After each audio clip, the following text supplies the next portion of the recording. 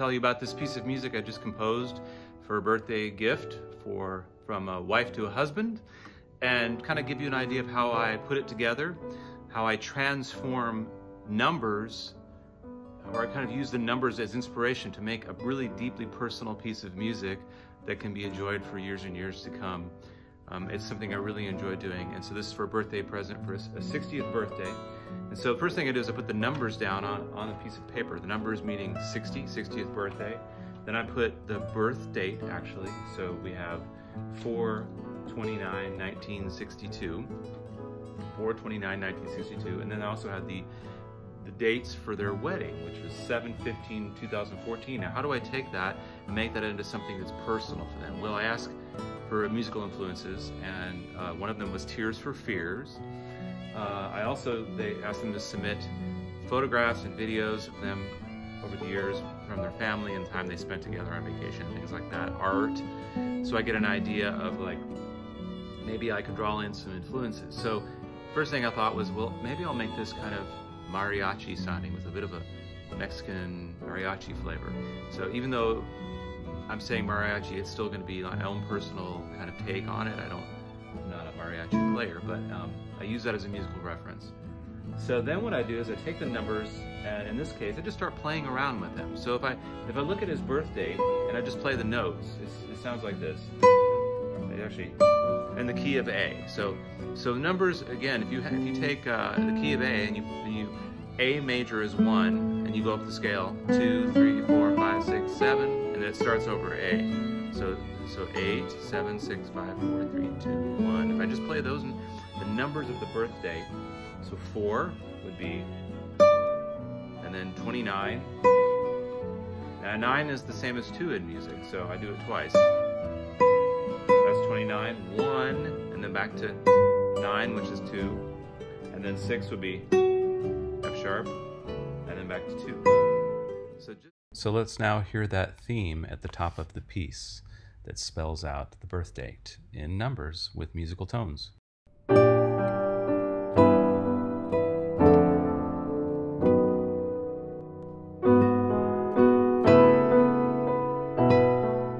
So just that makes a really nice melodic sort of motif. But it by itself, you know, it's what could you do with that? What could you put in there harmonically? So I came up with this progression. It's kind of interesting. So the harmony below it's changing, but the notes on the top stay the same. So just messing around, I came up with this idea. And then and when I came to that, I was like, maybe it needs to resolve somewhere. So it kind of felt like it was going to the B. It feels like the B is kind of the home. This is the B. And then I decided to restate that theme again, but with a slightly different harmony this time. So,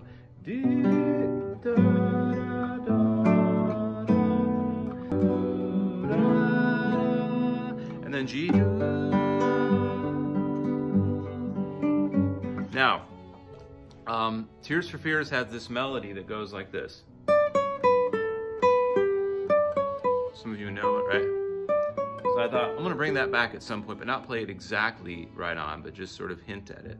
So when I started on this G, so it's what we call, playing this melody over that is called a Lydian mode, so, which is a raised fourth. So 1, 2, 3, 4. So I don't play it right at the beginning, but later on I bring it back.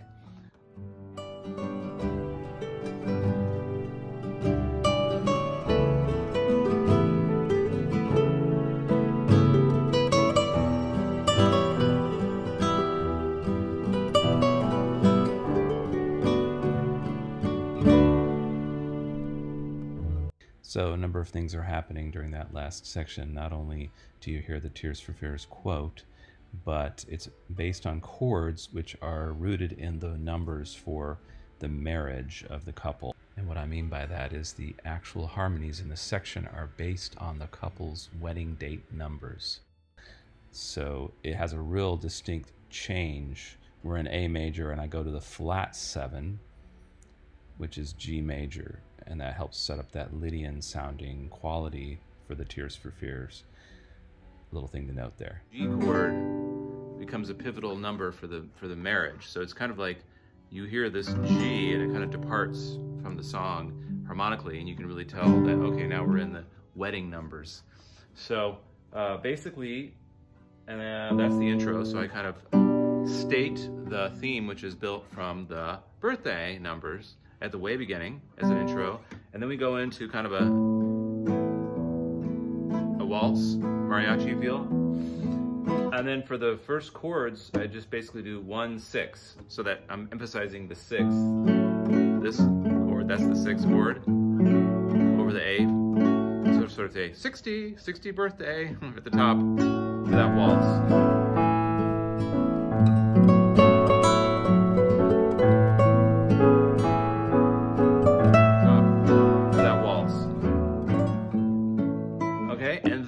The chord progression for the rest of the piece is based on the birthday.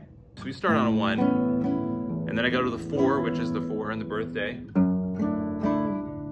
That chord right there is the 4 chord. So if you build chords on top of the tones, you get chords. So if I am an A, 1, 2, 3, 4, that's D. That's the D. So then we have the D, and then I've got the 2 chord, which is B minor. So the rest of the chords are based on the birthday and the wedding.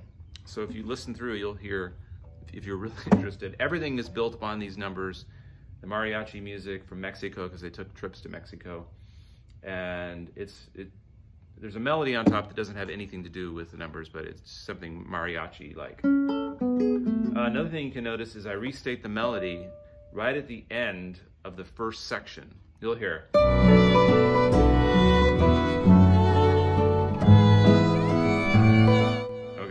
So there's little hints here and here, and great composers of the past have done this. Brahms, you name it. They've made themes out of names. They've made themes out of numbers. It's a fun thing to do.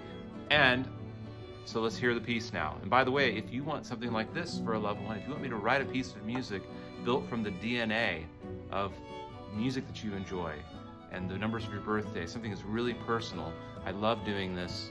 And you can reach me at will@willtaylor.com or 512-589-8749. If you would like me to do this for you and a loved one, I love doing it. Reach out to me.